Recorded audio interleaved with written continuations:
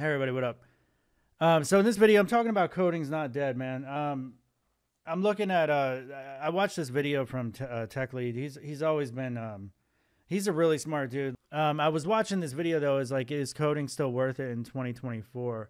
And he makes a lot of really good points about like the fact that, you know, being a modern day programmer is sort of equivalent to like what it was when it first got started. So he's basically saying like back in the 60s when programmers, you know, first became a career opportunity, it was about $60,000 a year, and that was inflation adjusted. I would say probably that's a little bit off. I mean, I would think that, you know, my guess would be probably more like 70, 75, you know, and that's inflation adjusted, meaning 75,000 now is about what you would make back then. So it wasn't like this, you know, high demand, or really, I would say a prestigious job opportunity back in the day. But honestly, I wasn't around back then, so I don't know what the hell it was like, to be honest. So I can tell you what I've seen. So I've seen family members, because my grandfather and my father were both programmers. My dad was more of an entrepreneurial programmer. He was involved in a lot of different things, but my grandfather was in the military, and then like he was working, I mean, back when computers were the size of rooms and things. So he goes way back with that. He ended up retiring in the early 2000s with .NET. So .NET was just, you know, coming out and becoming a thing at the time, and that's sort of how he ended his career. I've seen computers from the advent of not long after really the personal computer explosion revolution, which would be like the early 80s. And that's where Microsoft took hold with MS-DOS, which MS-DOS, for anybody that doesn't know, was basically Bill Gates doing a deal with IBM to provide an operating system for a personal computer, because IBM was getting into the market to compete with Apple, and they needed an operating system. So the operating system that all the businesses used was something called CP/M, and it was created by a guy named Gary Kildall, but he was charging a lot of money. So this guy was already worth hundreds of millions, even back in the early 80s. And, you know, Bill Gates was trying to get him to basically license his software to this IBM stuff. So he tried to facilitate the deal. He was able to do that through his mother, who had connections to IBM. Long story short, you know, Bill Gates is a, you know, he's his own level of genius, but he's definitely, you know, cutthroat, typical business guy.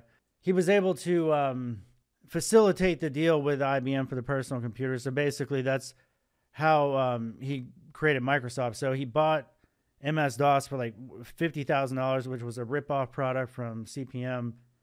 And then that's where I sort of entered the computer market, when MS-DOS was still the primary way of doing things. Windows was around to compete with Macintosh's graphical user interface. Where I personally started dealing with computers, I did everything on DOS. And then I remember Windows 3.1 coming around, and I'm like, man, I don't want to deal with this. You know, when it came to installing games or whatever, I thought it was slow. It restricted me. Like, I didn't know what the hell I was supposed to do inside the GUI, but I knew how to do it in the command line. So all that said, yeah, I've seen computers from my first computer. My actual computer that I owned was a laptop, and it was black and white. So I'm assuming this was around 1989, 1990, something like that. And I just used it to play video games, and a lot of my friends had Super Nintendo. So like, I remember like I'd had it for a while, but Super Mario 3 was a pretty popular game that came out. I think it was 3, and it was for the original Nintendo. But I remember it because I had a Nintendo, and I would play that stuff, but I would also be playing these like computer games, and none of my friends or anybody had a personal computer at the time. So I definitely got experience in the computer markets pretty early. But then there was this big gap from me graduating high school to almost the age of 30 before I went back to computer programming and just getting involved in not just even programming, but just, you know, generally how to operate and use a computer, whether it's like Microsoft Outlook or Excel files or Windows Explorer, or how you install things, you know, through Windows, or, you know, just basically becoming accustomed to using a computer every day. So all that said, man, I go back with programming. You know, all that time I was, you know, surrounded by it. Basically, my grandfather always had multiple computers. I would go and visit my grandparents. Like as a young child, I remember one time I was trying to do like a hard reset, and I unplugged my computer, or at least I thought it was mine. And I ended up unplugging his, and like it ended up blowing away a lot of his work and stuff like that. So he wasn't too happy about it. But He probably should have saved it. I don't know if he did or not, but he seemed mad at first, and he was just like, "No, I'm just a kid." So anyway, I love my grandfather, but like I said, I was sort of surrounded by this. So I saw, the advent of the internet. I remember a world where we didn't have the internet. I remember a world where we didn't have a cell phone, and I'm only 42. So all this said, man, I've seen a lot. And now when I enter this market, so I saw the .com crash. I wasn't in the industry as a programmer, but I saw what it did to the economy. I was around during the Great Recession of 2008. I was definitely around during the Great Resignation of 2020. And then now I'm around for this new revolution, which is a new revolution, and that is artificial intelligence.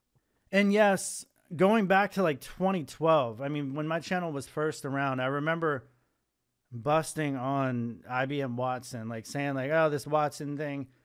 I am a technological breakthrough. This morning, I read over 4,000 articles on leukemia in less than a second. たった数週間で新しい言葉も話せるように。I can understand euphemisms, idiosyncrasies, and complex metaphors. I know every detail of every public quarterly report in the last 20 years. And I'm just getting warmed up. Hello, my name is Watson. Together, we can outthink the limits of what's possible. Welcome to the cognitive era. We've been promising AI since I literally started this channel over 10 years ago. Not hype. I mean, it's not hype, but what we have now is we have companies that essentially, they've scraped all the data in the world, human data, whether it's on websites and it's in books, if it's behind paywalls.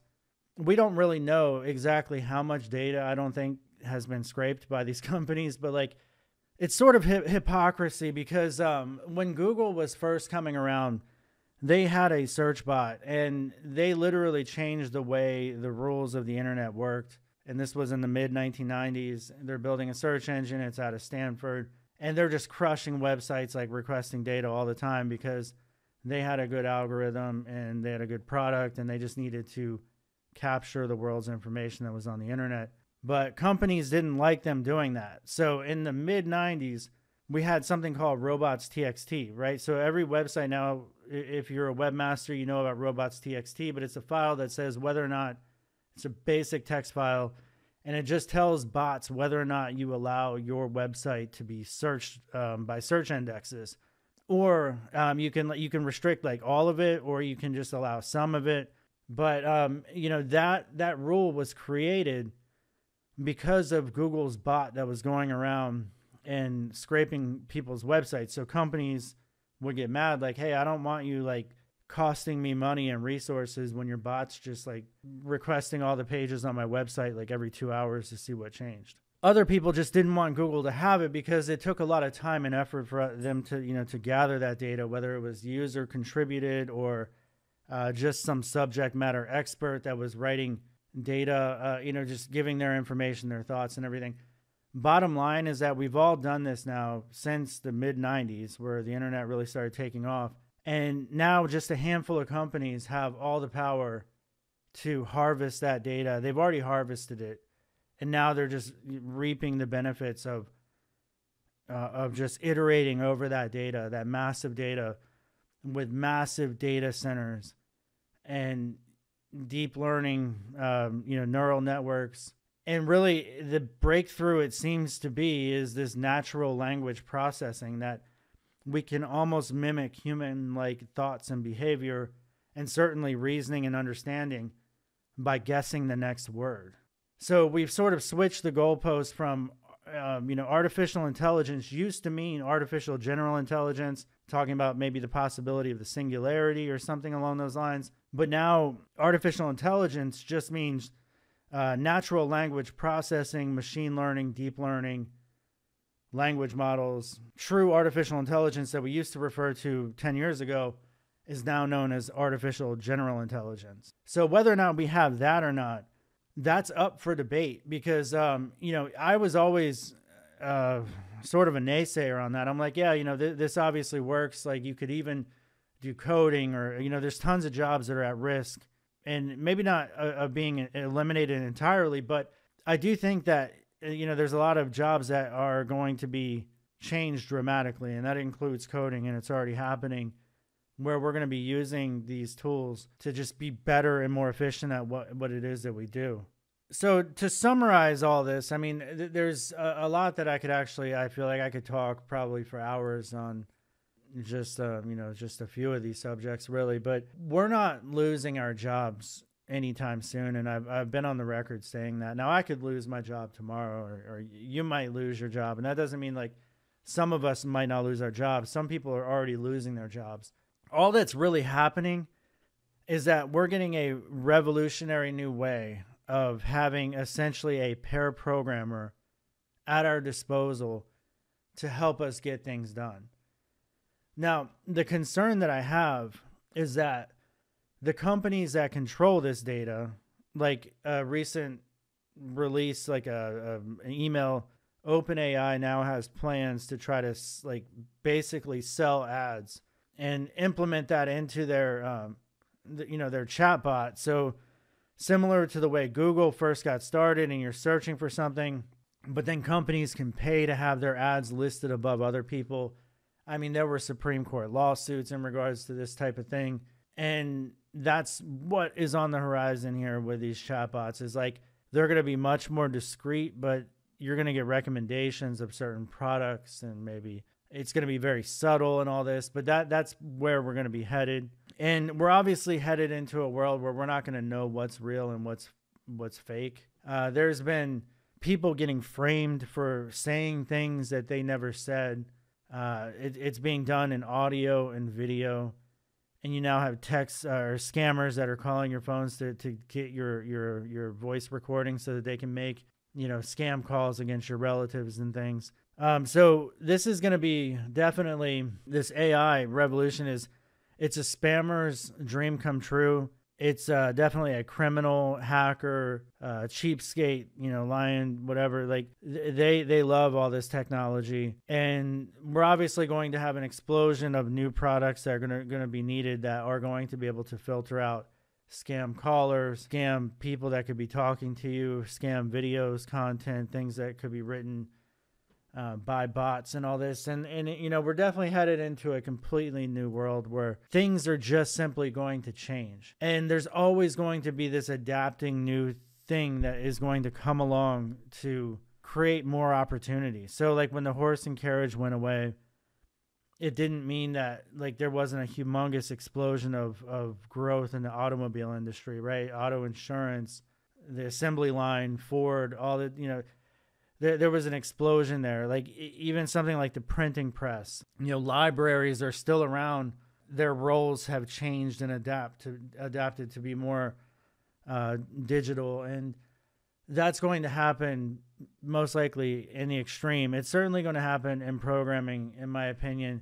Your juniors and mid-level programmers are probably not going to necessarily lose their job, but you're still going to need to have a logical mindset, a programming logical mindset, which for me took many years to develop. These tools will make me much more fast and effective. They already are. I can create an entire IT organization for most mid-level, even major corporate, Fortune 500s. I'm not saying I could run all that, especially at like a major Fortune 500, $50 billion company or something. I'm not saying that, but like for a small to medium-sized company, I can write the full stack depending on what your business model is, very, very quickly. I could do that before machine learning, but now I'm much more able and capable of doing that faster. So what is going to be the next problem to solve, right? When you have most let's just say I'm a mid-level developer or whatever, and if I'm able to use these tools to basically do the work that 2 or 3 other developers could do, and then if you combine really my 15, almost 20 years of experience, I can bring the whole level, like from a business standpoint. That's still going to be very hard to find. For the juniors and the mid-levels out there, you can get there. You're going to get there, the whole package, over time, but you could certainly still be a humongous major contributor if you learn the basics of web technology and then learn how these tools can make you so much better, so much faster. And you'll see that people that go from no experience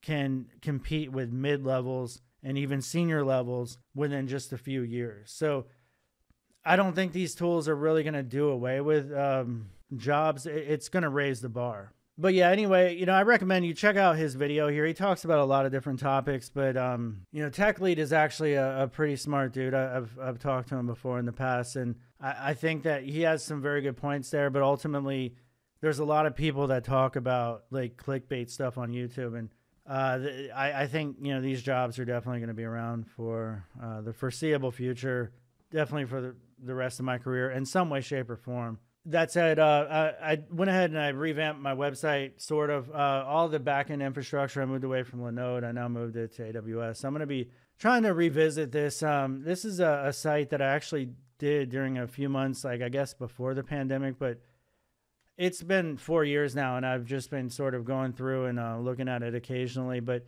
when you sign up, you get over 50 courses. Obviously, I need some new courses, but there's an example of paid customer. You log in, you can just view all the videos. So very similar to any other online learning platform. There's 50 plus videos there. It's one price for everything. There's no subscription model, and there will be new content eventually. But this is more of a pet project for me. So also, yeah, just check out Tech Lead's video. Let me know what you think, and everybody have a great night.